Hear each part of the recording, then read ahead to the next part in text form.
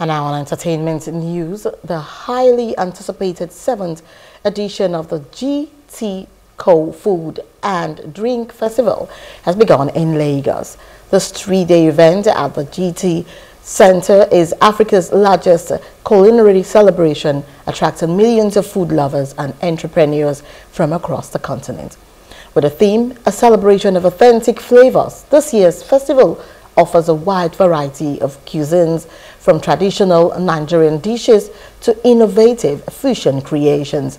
And it's not just about delicious food. The festival also provides a platform for food education and inspiration, allowing aspiring and established food businesses to connect with customers and showcase their products.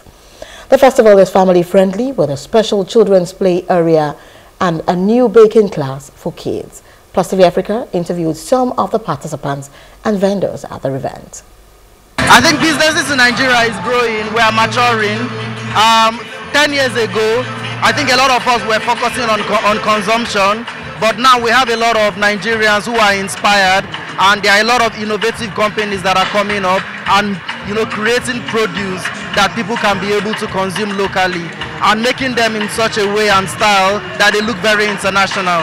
In Nigeria are going through a lot of struggle because of the economy situation, the foreign exchange challenges and all of that.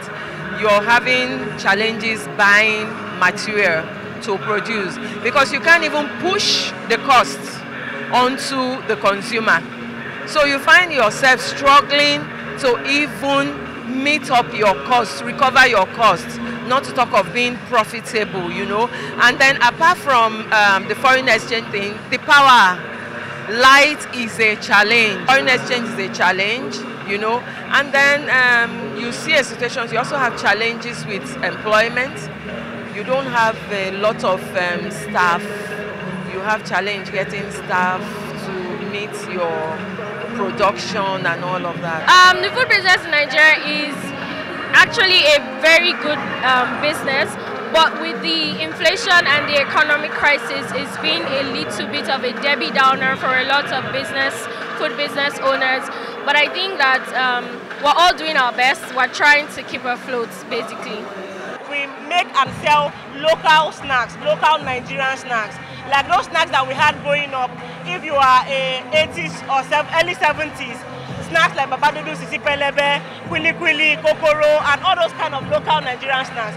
So we source our materials from Nigeria here. I think the food business is the best business in Nigeria because whatever is happening in the world, you must eat.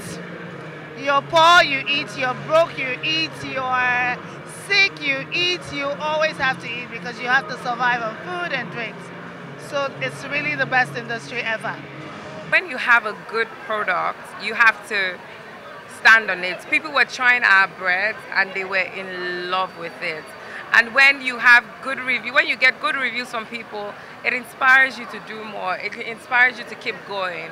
And our product is amazing, and so it just helps us. Hello, hope you enjoyed the news. Please do subscribe to our YouTube channel and don't forget to hit the notification button so you get notified about fresh news updates.